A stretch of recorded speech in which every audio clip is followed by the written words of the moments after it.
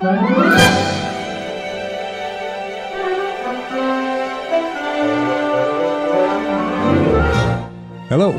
I'm David R. Lewis. Welcome to Theater of the Mind.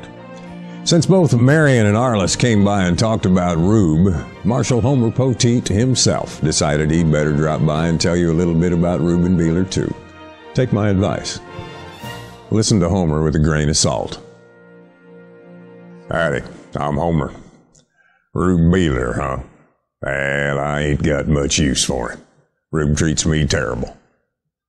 Now, if you ain't figured it out by now that I'm lying to you, you ain't paying attention. Truth be told, I got a fair amount of respect for the boy. When Marion Daniels showed up over in Gasconade with him chasing that Duncan bunch, I don't know if Rube was even shaving yet. He was green as grass, and I thought Marion had lost his mind bringing an untried kid along like he done. But I'll tell you what, the boy has done what he was told, had good judgment, and when the fight was on and the bullets was flying, Rube didn't back up a step, even when his horse got shot out from under him. Got right in the middle of it and done what had to be done. Like tonight we had them Waxler boys, Jim and Jack, in custody for killing one whore and cutting up on another one in St. Joe. They was a mess of fellers from old man Waxler's bunch a-chasing us. We was on the run, and one of the horses give out. Wind broke, he was. Old Rube headed down our back trail on that little buckskin of his, tangled with 5 of them fellers, and come back to us after stopping our pursuit.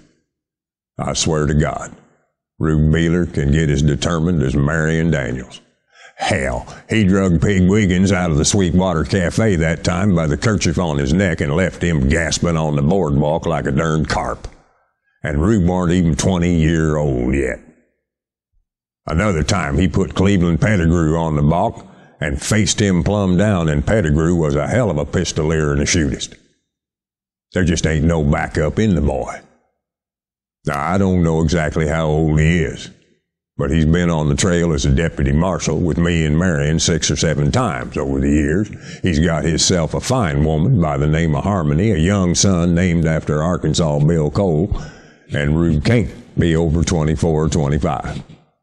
He's come a long way, and it has been some pleasureful watching the boy kindly age into himself like he's done. He treats me awful bad, fat-mouths me, picks at me and such.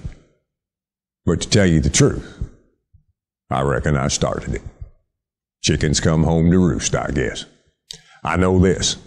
There is 2 men on this old world that I would trust my life to. Marion Daniels and Ruben Beeler.